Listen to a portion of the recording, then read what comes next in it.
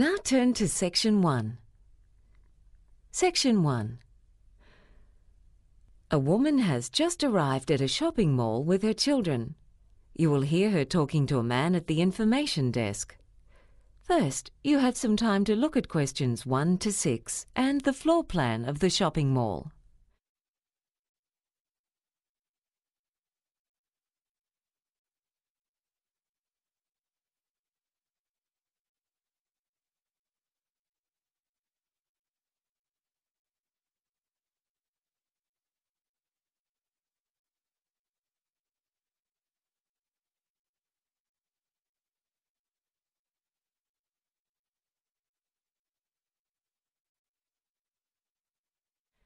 Now listen and answer questions 1 to 6.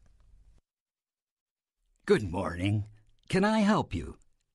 Yes, I've never been here before and I've just got a few questions about where a few places are here. Fine. Here's a floor plan of the mall.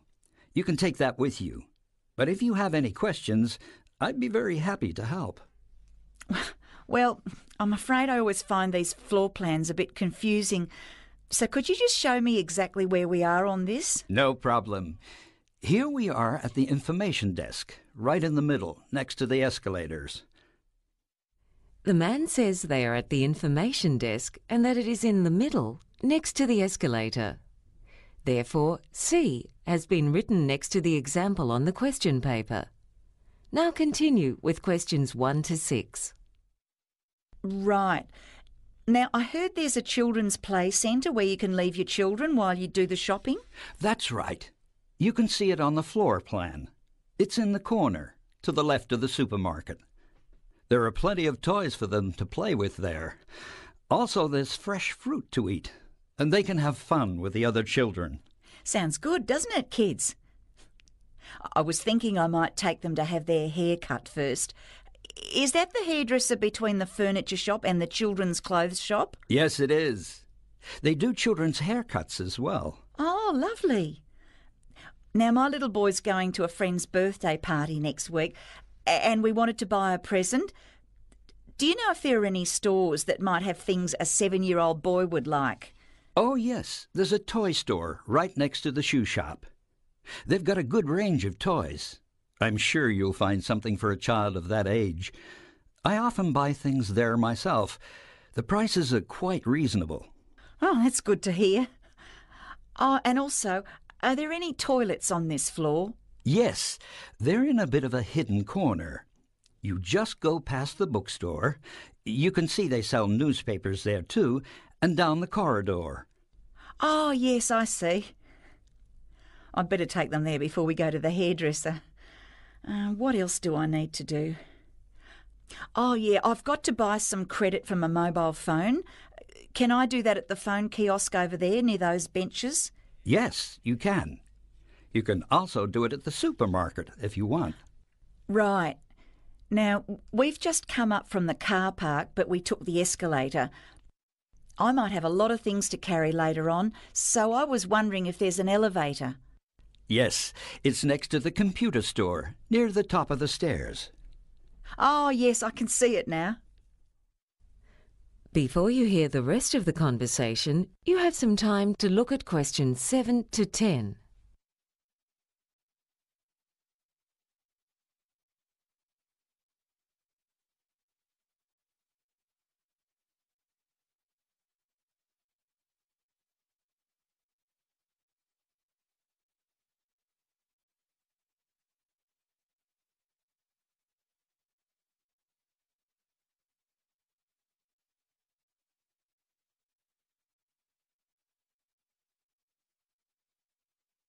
Now listen and answer questions 7 to 10. Oh, when I parked the car, I couldn't see how much you have to pay for parking. It's free for the first 2 hours, but after that it's $3 an hour. Oh, well, I think with all the things we have to do, we might be here for more than 2 hours. So if you park there for 3 hours altogether, you have to pay $3. And if it's 4 hours, you pay $6 and so on. Yes, that's right. Uh-huh. How about the children's play centre? Is there any charge for leaving your children there? Oh no, that's a free service of the shopping mall. However, there's a policy that the children have to be at least 18 months old. Oh, my youngest is just 10 months old, but I'd rather keep her with me anyway. Also, we might need to get something to eat later. Is there any place to buy lunch? Oh yes, you can get all kinds of things at the food court, from snacks to fast food to healthy meals. There's a really good range. It's 2 floors up on level 5. It's best to take the elevator. Do you know if they have pizza? Both my kids really love pizza. Yes, they do. Oh, did you know you can watch a movie here, too? Yes, I've heard there's a cinema on the top floor. There might be something on that my kids would be interested in. Yeah, there are a couple of children's films on at the moment. Well, thank you very much. You've been a great help. My pleasure. That is the end of section 1. You now have half a minute to check your answers.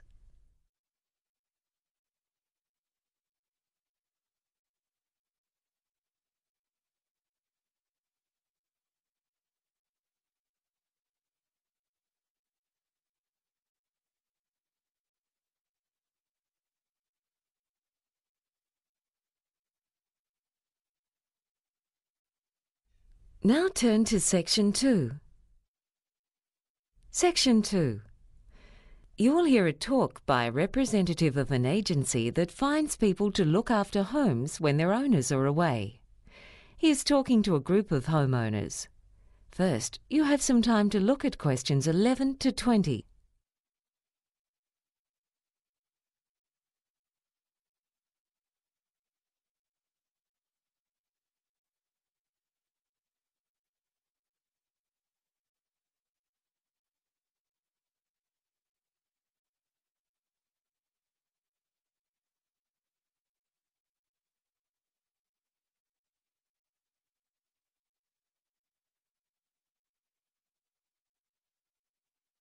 Now listen and answer questions 11 to 20. Good evening, ladies and gentlemen. I'm glad you've been able to make it to this introductory talk about our agency, which is called Contented Homes. My name's Gary, and I'm going to explain what our business involves. But first, I'd like to tell you something about the background of our agency. We commenced operations back in 1989. And essentially, our job is to find suitable people to live in and look after other people's homes while they're away. The homeowners, people like yourselves, might be away on holidays or temporarily working in another city or country, and they want to be sure that while they're away, their home will be secure, and that when they come back, everything will be in good condition. When we first started out, we conducted most of our business over the phone, but now the bulk of it is done over the Internet. Basically, this is how it works. Homeowners come to us when they need to find reliable, trustworthy people to take good care of their home for a limited period of time. The people who stay in your home and take care of it are called house sitters. The house sitters live at your place for periods of anything between 1 month and 2 years. There are all kinds of reasons why people house sit. Some are couples, others are single. Often they're saving up to buy their own home, or they may be renovating their own home and just need somewhere to stay temporarily, or they might have just moved to your city. Although house sitters don't pay you any rent when they're living in your home, they are required to pay any bills for the telephone, gas, electricity, and so on. So for the homeowner, this is not a way to make money.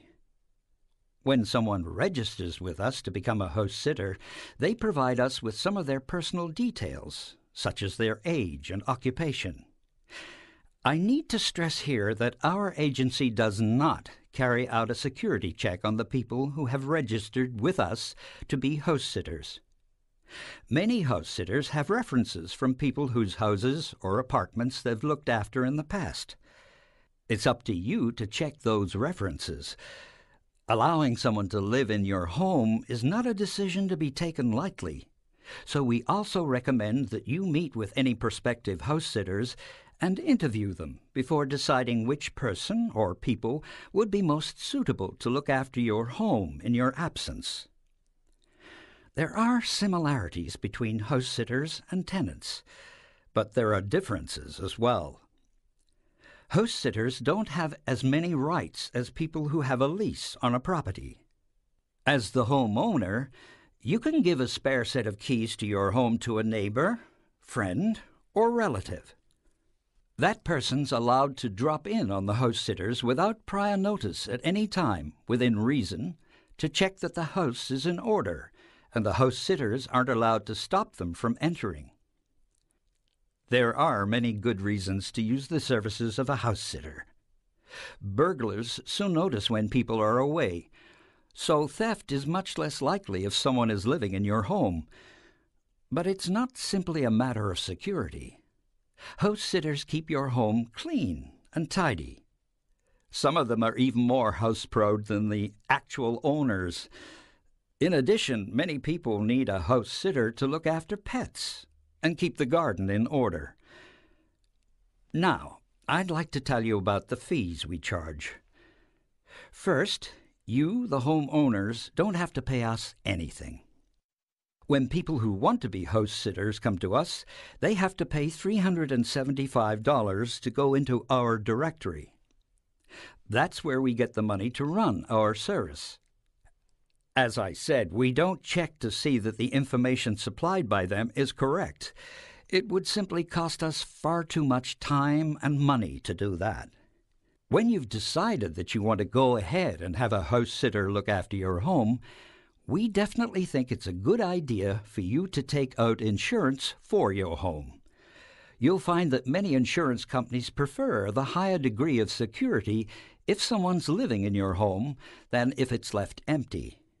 Anyway, I hope I've given you a clear idea of our service. And now, I'd be happy to take any questions. That is the end of Section 2. You now have half a minute to check your answers.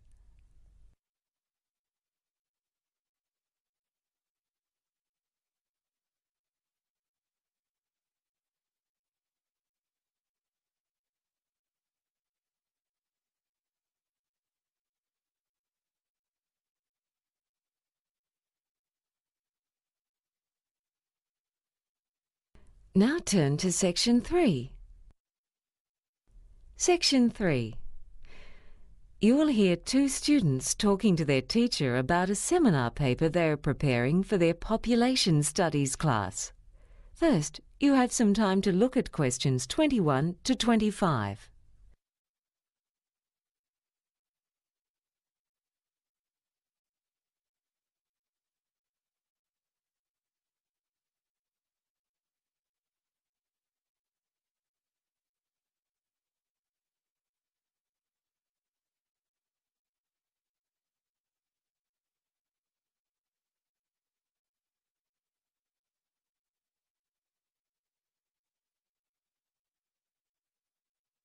Now listen and answer questions 21 to 25.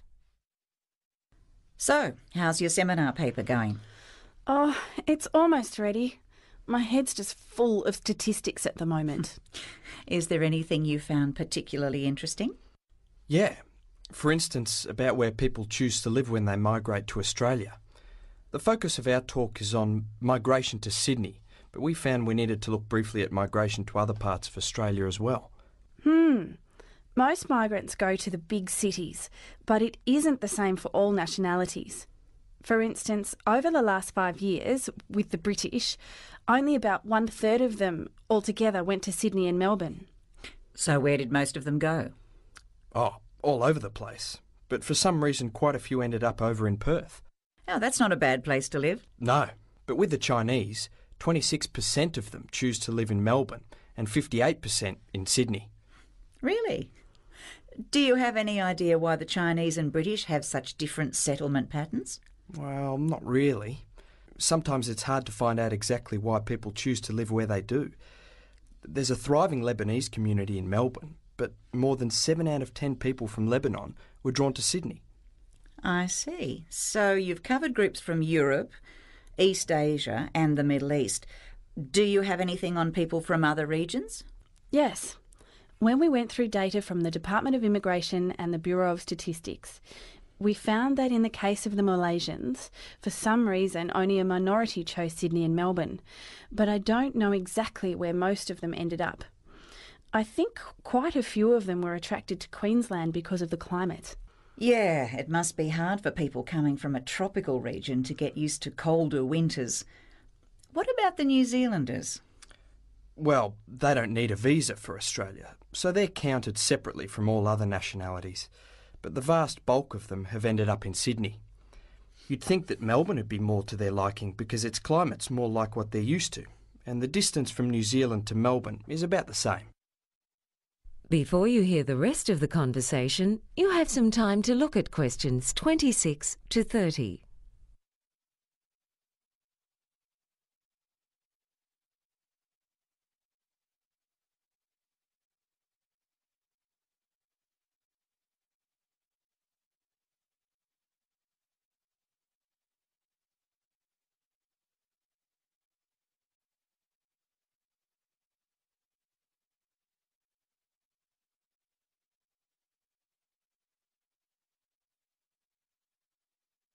Now listen and answer questions 26 to 30.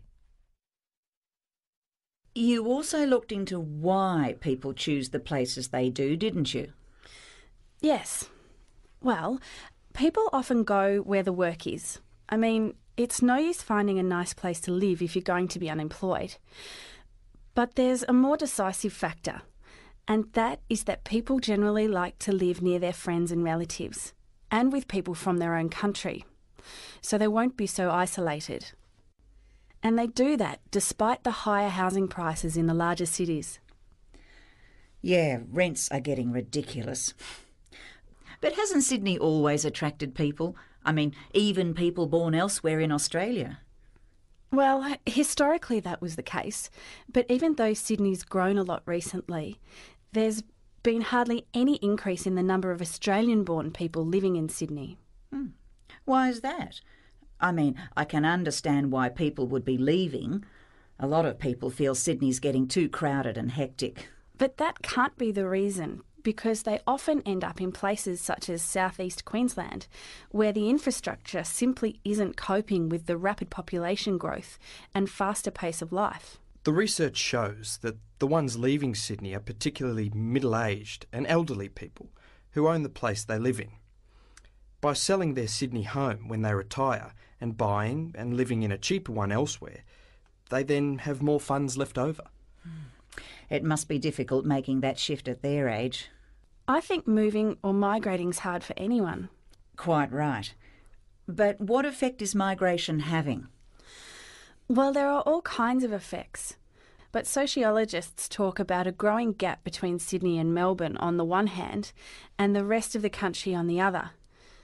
You see, the most recent data shows that 60% of the overseas arrivals went to those two cities, even though Sydney and Melbourne combined have got just 40% of the country's population. But you've got to remember that Australia is one of the most urbanised countries in the world. A good 50% of the population live in the state capitals, not including the urban fringes. Is anything being done to promote growth in other regions? Well, the government's got several proposals. We need more people in rural areas, but no one's suggesting that we encourage farmers to migrate to Australia because agriculture is very capital intensive in this country. But the government's thinking about having lower tax rates on private firms that employ newly arrived migrants in towns outside Sydney and Melbourne. Of course, these days the government doesn't want to actually provide jobs for them, but they are willing to favour employers who employ them. Do you think that'd work? I don't know. There's nothing to stop them moving to one of the two big cities if they feel like it. Exactly. In fact, the statistics don't give the full picture. When they migrate, people very often initially live outside of Sydney. So in the statistics, they're recorded as having settled outside Sydney. but then after a while, many make the move to Sydney. So, the real picture's even more out of balance than what the statistics say.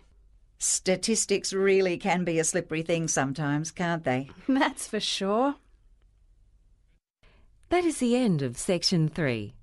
You now have half a minute to check your answers.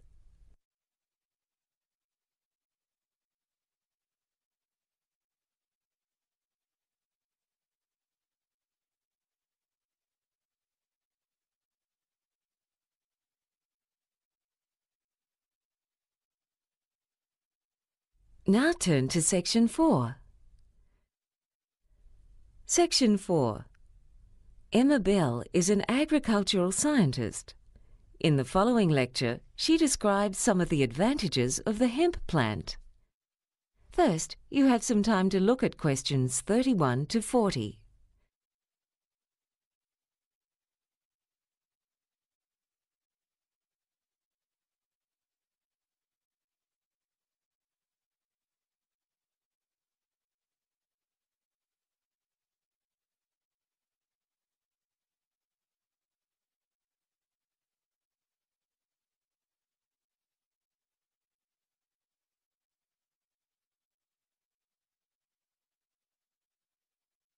Now listen and answer questions 31 to 40. When we think of progress, we tend to look to the future. However, the past can also provide inspiration. Today, I'd like to outline some of the many ways in which the hemp plant, a plant that was used very widely until the early 20th century, can benefit both humans and the environment. You may remember that when the use of computers became more widespread, there was much talk of the paperless office. Yet now far more paper is being used than ever before. Most of that paper is made from wood, but it can also be made from hemp. Hemp is a fast-growing annual plant that can be harvested within 4 months of germination, whereas a tree takes 20 years. This means that a hectare of hemp can produce 80 times as much paper as a hectare of trees. In fact, hemp was the main source for paper production until the 20th century, and the paper it makes is of superior quality to that made from wood. Many of the rivers in the vicinity of today's paper mills suffer the effects of pollution from bleach and other chemicals used in the manufacture of paper from wood. In contrast, paper made from hemp does not require bleach. So much clothing these days is made from cotton, yet fabric has been made from hemp for over 7,000 years.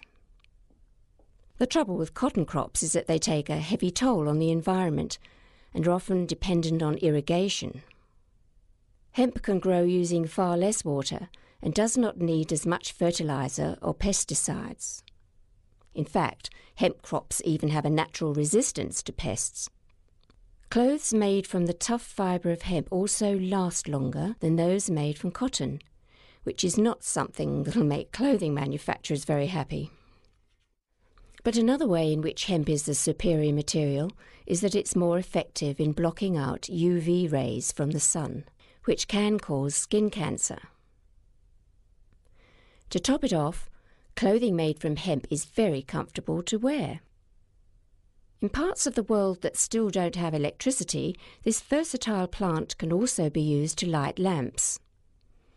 Back in the days of sailing ships, when hemp was used to make ropes and sails, lamps were often fueled by whale oil, which gave off a much stronger-smelling black smoke. The pursuit of that oil was one of the reasons for the existence of the whaling industry, which hunted many species of whale almost to extinction. Closer to our own time, Henry Ford used hemp in the production of his first cars. These days, with panels being made of metal, even a minor accident can lead to costly repairs. Being derived from a plant, hemp panels would be less expensive. Yet perhaps an even more significant consequence would be that instead of old cars being left to rust by the roadside, an abandoned car made from hemp would rot faster, A further advantage in the case of automobiles is the fuel. One of the major causes of global warming is the use of fossil fuels in cars and trucks. Methanol is an alternative to petrol, and it can be extracted from hemp. This fuel is already used by racing cars, and it doesn't produce as much air pollution, thus placing a smaller burden on the air we breathe.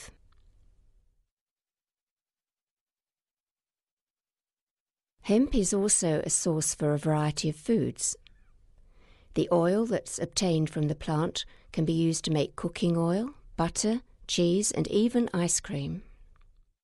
Flour derived from hemp has a greater protein content than normal wheat flour, and its seeds contain all the amino acids, providing a form of protein that's more easily digested than that in soybeans. Carpets made from hemp are more durable than other carpets and are resistant to mildew, which grows in humid or damp conditions. It can also be used in the home to produce furnishings such as fibreboard, furniture, and even plastics. Paints and varnish made from petrochemicals contain poisons, whereas this is not the case with those produced from hemp. Hemp plants are best grown close together, and because they produce an abundance of leaves, the ground underneath the plants is shaded, which hinders the growth of weeds. So farmers don't have to spend money on potentially dangerous herbicides. It thrives in areas with low rainfall and may be useful in combating salinity because it doesn't need irrigation, and its long taproot can reach underground nutrients and water. As a fast-growing plant, it's an easily renewable, biodegradable and ecologically sustainable source of a vast range of products that are currently made from polluting resources, such as coal, metals, gas and oil. This is quite plainly a case where we can make progress by learning from the past. That is the end of section 4.